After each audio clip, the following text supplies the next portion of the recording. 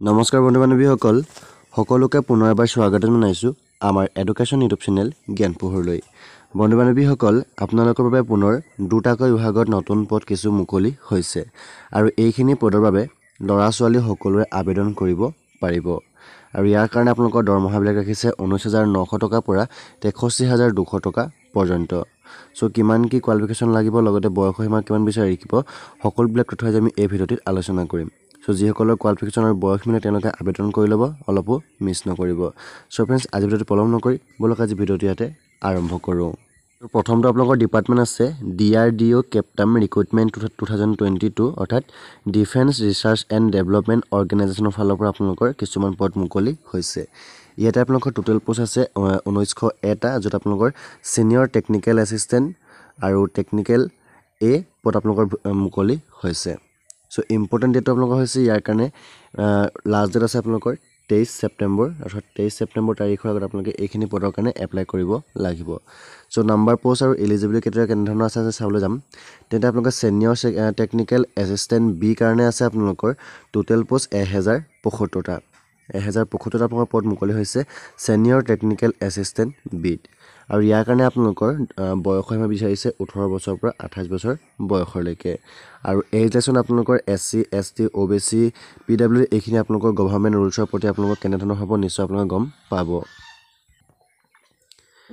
শিক্ষাগত কথা চাবলৈ গ'লে আপোনালোকক বেচেলৰ ডিগ্ৰী লাগিব আপোনালোকৰ ছায়েন্স বা ডিপ্ল'মা কৰা হ'ব লাগিব ইঞ্জিনিয়াৰিং বা টেকন'লজি বা কম্পিউটাৰ ছায়েন্সত আপোনালোকে ডিপ্ল'মা কৰিলে এইখিনি পদৰ কাৰণে আবেদন কৰিব পাৰিব। টেকন'লজি হিচাপে আপোনালোকৰ যদি ডিপ্ল'মা কৰিছে তেন্তে আপোনালোকে automobile, chemical, civil, computer science, electrical and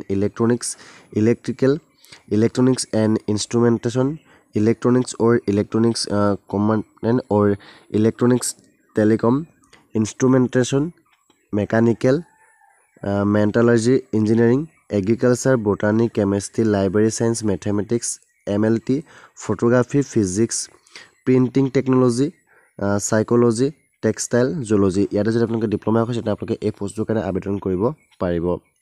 আৰু ইয়াৰ কাৰণে আপোনালোকৰ দৰমহা ৰাখিছে আপোনালোকৰ পে' লেভেলটো 6 অৰ্থাৎ 35,400 টকাৰ পৰা 1,12,400 টকাৰ পৰ্যন্ত আপোনালোকৰ দৰমহাটো ৰাখিছে। লগতে আপোনালোকৰ ইয়াতে আপোনালোকৰ দুটা টাইপৰ আপোনালোকৰ এক্সাম হ'ব। প্ৰথমতে আপোনালোকৰ এটা CBT টেষ্ট হ'ব আৰু তাৰপিছত আপোনালোকৰ এটা চিলেকশ্যন টেষ্ট, যিটো আপোনালোকৰ টায়াৰ 2 হ'ব। নেক্সট আপোনালোকৰ যিটো টেকনিকেল পোষ্ট আছে ইয়াতে আপোনালোকৰ টোটেল পোষ্ট মুকলি হৈছে 826টা আৰু ইয়াৰ কাৰণে আপোনালোকৰ বয়সসীমা চেম ৰাখিছে 18 বছৰৰ পৰা 28 বছৰ আৰু এই ৰিলেশ্যন আপোনালোকৰ গভৰ্ণমেণ্ট ৰুলছৰ প্ৰতি ৰাখিছে। ইয়াৰ কাৰণে আপোনালোকৰ শিক্ষাগত আপোনালোকে 10 পাছ বা তাৰ ইকুইভেলেণ্ট কৰিলে এইখিনি পষ্টৰ কাৰণে এপ্লাই কৰিব পাৰিব। তাৰপৰা যদি আপোনালোকৰ ITI বা আপোনালোকে মিনিমাম 1 বছৰ ITI কৰা আপোনালোকৰ যদি চাৰ্টিফিকেট আছে তেন্তে আপোনালোকে এই পষ্টৰ কাৰণে এপ্লাই কৰিব পাৰিব।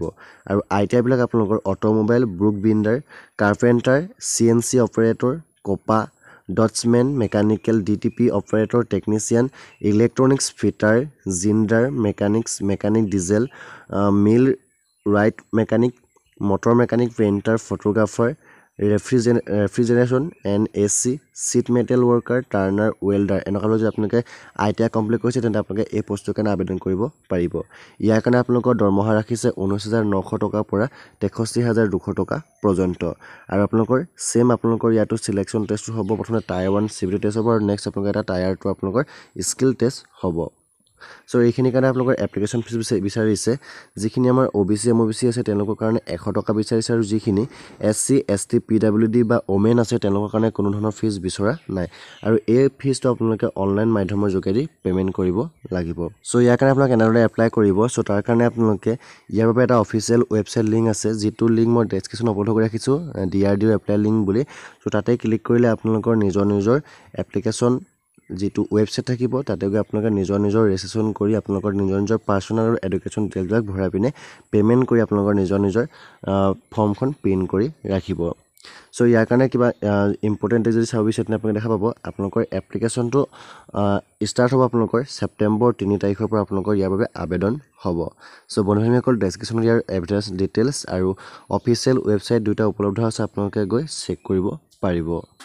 তাৰ পিছৰ পোষ্টটো মুকলি হৈছে নেটফাই ৰিক্ৰুটমেণ্ট 2022 অৰ্থাৎ north eastern development finance corporation লিমিটেডৰ ফালৰ পৰা পোষ্ট মুকলি হৈছে য'ত আপোনালোকৰ জুনিয়ৰ এক্সিকিউটিভ অফিচাৰৰ 44টা পোষ্ট মুকলি হৈছে ইয়াৰ কাৰণে আপোনালোকৰ ইম্পৰ্টেণ্ট ডেটটো আছে আপোনালোকে আবেদনৰ লাষ্ট ডেট দিছে ছেপ্টেম্বৰ 5 তাৰিখ অৰ্থাৎ আপোনাৰ বৰ্তমান ইয়াৰ কাৰণে আবেদনটো চলি আছে নাম্বাৰ পোষ্ট আৰু এলিজিবিলিটি চাবলৈ গ'লে টোটেল পোষ্ট আছে আপোনালোকৰ 44টা যেটো আপোনালোকৰ জিইও অৰ্থাৎ জুনিয়ৰ এক্সিকিউটিভ অফিচাৰৰ ফালৰ পৰা মুকলি হৈছে কেটেগৰী চাবলৈ গ'লে আনি যাবৰ কাৰণে 19টা এছটি কাৰণে 3টা এছচি কাৰণে 6টা ওবিচি কাৰণে 12টা আৰু ইডব্লিউএছৰ কাৰণে আছে 4টাকৈ পোষ্ট মুকলি হৈছে পে স্কেলটো আপোনালোকৰ 15400 পৰা 33240 টকা পৰ্যন্ত আপোনালোকৰ এনেধৰণৰ পে স্কেলবিলাক দিয়া আছে নেক্সট আপোনালোকৰ পোষ্টিং বিলাক আপোনালোকৰ ইয়াৰ কিছুমান ইণ্ডিয়াৰ নৰ্থ ইষ্টত হ'ব অৰ্থাৎ আমাৰ নৰ্থ ইষ্ট ইণ্ডিয়াত আপোনালোকৰ ইয়াৰ পোষ্টিংটো আপোনালোকৰ হ'ব অৰ্ডাৰ কেতিয়া চাবলৈ গ'লে আপোনালোকৰ বয়স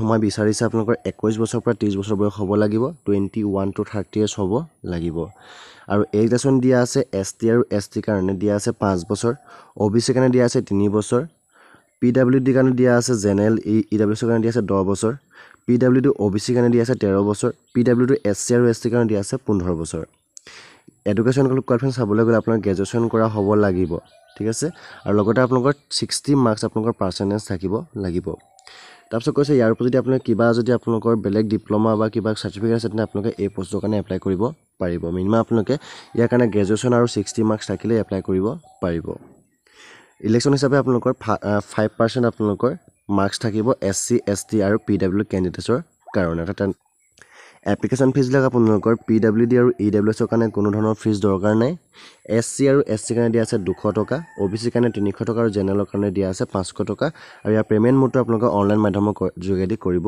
লাগিব সো কেনেদৰে কৰিব আপোনালোকে আমাৰ ডেছক্ৰিপশ্যন চেক কৰতে আপোনালোকে নেটফাই অনলাইন এপ্লাইৰ লিংকটো পাব তাতে গৈ আপোনালোকে নিজৰ এপ্লিকেশ্যন ফৰ্মখন আৰু নিজৰ পেমেণ্টবিলাক আপলোড কৰি পিনে আপোনালোকৰ নিজৰ ফৰ্মখন প্ৰিণ্ট কৰি ৰাখিব পাৰিব সো ইয়াৰ এপ্লিকেশ্যন और जितु लिंक থাকিব এটো আমাৰ ডেসক্ৰিপচন উপলব্ধ কৰি ৰাখিছো আপোনালোকে আমাৰ ডেসক্ৰিপচন চেক কৰিলে আপোনালোকে আবেদন কৰি ল'ব পাৰিব সো আজি আমি এই ভিডিওটিত ডিআৰডি আৰু নেট5 বিভাগত মুকলি হোৱা কিছুমান নতুন পদৰ কথা আলোচনা কৰিলো আৰু এই পদৰ কাৰণে অসমৰ লৰাছলি সকলোৱে আবেদনটো কৰিব পাৰিব সো যিসকল বন্ধু-বান্ধৱী এডুকেশ্যন কোৱালিফিকেশ্যন আৰু বয়সৰ সীমাবিলাক মিলিছে তেওঁলোকে এতিয়া আবেদন কৰি লওক আৰু এই ভিডিওটোৰ কাৰণে আপোনালোকে অলপো মিছ নকৰিব সো फ्रेंड्स আজি ভিডিও চাই কেনে পালে নিশ্চয় মই কমেন্ট কৰি জনাব যদি ভাল পালে লাইক কৰিব লগতে আপোনাৰ বন্ধু-বান্ধৱীলৈ ভিডিওটো শ্বেয়াৰ কৰি দিব তাৰপিছত যদি আপোনালোকে আমাৰ চেনেল প্ৰথম ভিজিট কৰিছে তেন্তে সাবস্ক্ৰাইব কৰি ল'ব লগতে ঘণ্টা বেলটো বজাবলৈ নাপাহৰিব সো फ्रेंड्स আজি ভিডিওটো ইমানেই আছিল ধন্যবাদ